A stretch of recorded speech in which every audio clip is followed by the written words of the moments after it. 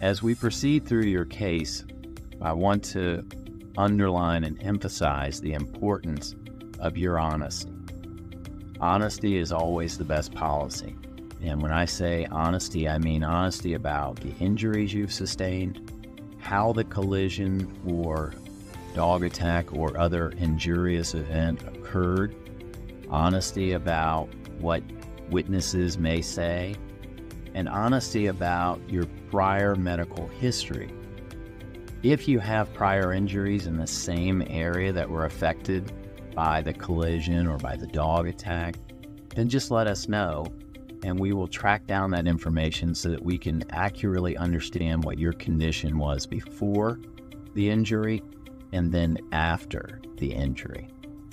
I can't tell you how many people have tried to hide prior injuries, and it always comes back to hurt the case. I used to work for insurance companies, and I would investigate persons' medical histories fully and completely. And almost always I found things about which they were not honest, and it helped me defeat their claim.